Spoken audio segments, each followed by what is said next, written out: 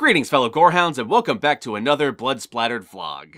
Alrighty then, so this week's movie is a little movie called The Disappointments Room starring Kate Beckinsale. Now truth be told, I knew next to nothing about this movie going in outside of the fact that most of my friends who saw the movie said it wasn't very good. Which is one of the main reasons I didn't see it when it initially came out. When all my friends say it is not worth my time, I figured, well, it probably wasn't worth my time. And now having finally seen the movie for myself, I can say definitively that yes, this movie was not worth my time.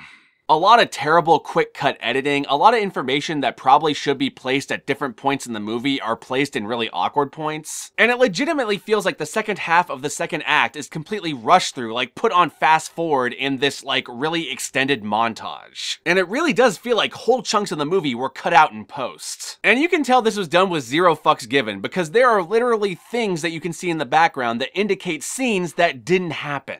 Now, I can't say for sure whether the stuff that was cut out would have improved the movie if it was put in, but it definitely felt like something was missing. But I guess at this point I should really say what this movie's about, and essentially it's one of those 90s/early 2000s psychological thrillers where you're not quite sure if it's a ghost story or just someone going crazy. Because you have this family who just suffered through this horrific tragedy who moves into this new house essentially to get away from it all. And the mother, who's also an architect and also working on the reconstruction of this old house, ends up finding this room that isn't listed on the plans. And she finds out through some research that this room is what's called a disappointments room, and that's essentially a room in which old people put their kids that they're ashamed of. And they're ashamed of these kids because either they were born with like horrific defects or diseases that were gonna kill them like immediately, like leprosy. So they shove them off into these secret rooms and keep them a secret from the rest of society so that their rich families aren't laughed at. And shortly after moving into this house and discovering this room, a whole bunch of supposedly supernatural shit happens, but you're not quite sure if it's actually happening or if the mother's just going crazy. Hey, wait a minute, if this woman was an architect, shouldn't she have already known what the disappointment rooms were? But that kind of shows what kind of movie this is. The more you think about it afterwards, the more upset and annoyed you get. But if I were to praise something about the movie, I would say that Kate Beckinsale's performance, as well as the performance of her husband, isn't terrible. And I also like the way the characters are written. Both characters are dealing with the same tragedy, but are dealing with it with their own separate ways. With one of them burying his grief deep inside and putting on a happy face for the greater good, and the other one completely wearing it on her sleeve. And as a result, coming across like a big Debbie Downer for most of the movie. But a completely understandable Debbie Downer for reasons that I'll explain in the spoiler section.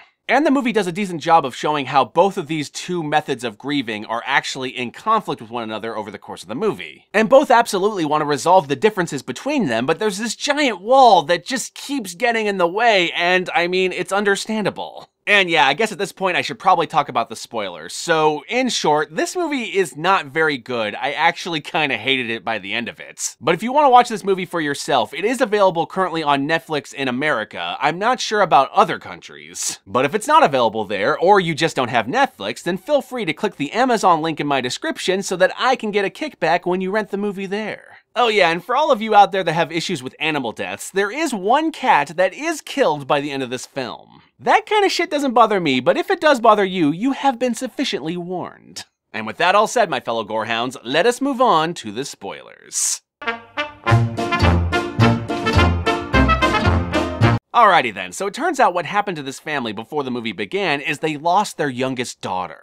And because of this, the mom has started to lose her mind, so the dad has the idea of let's move into this big fixer-upper house, because hey, you're an architect and maybe fixing up this house will help you restore what's inside. One of those, every time you piece together a piece of this house, you restore a bit of your soul. Except unfortunately that part of the movie is underplayed for most of the film, so it's almost like it didn't even need to be there. Like, you'd think part of the reason you would make her an architect in the first place is so that she would know what a disappointments room is, but she doesn't. And we only really get one scene of her doing any sort of repairs. The rest of the movie is just her talking about it and not doing it. But I suppose that's neither here nor there, and that's really a minor complaint given all the major complaints I have over the course of this movie. So yeah, after moving into this house, the mother starts seeing things that don't seem to be there. Like, she sees this one big black dog outside. And then one day, while she's walking outside and surveying the property, she sees a light turn on upstairs. But at this point in time, there's no one in the house, so she's like, who the fuck turned on the light? So she goes upstairs, where she discovers this giant wardrobe, like straight out of The Lion, the Witch, and the Wardrobe, and quickly realizes that behind the wardrobe is this hidden door. And not only is this door locked, it appears nowhere on the floor plans of the house. And one day while cleaning the kitchen, she uncovers this box that holds a bunch of keys that seem to go to other parts of the property. So she goes upstairs to try them on the door, but none of them work. But this is when she has the brilliant idea to check the door frame itself, and she finds the key on top of the door.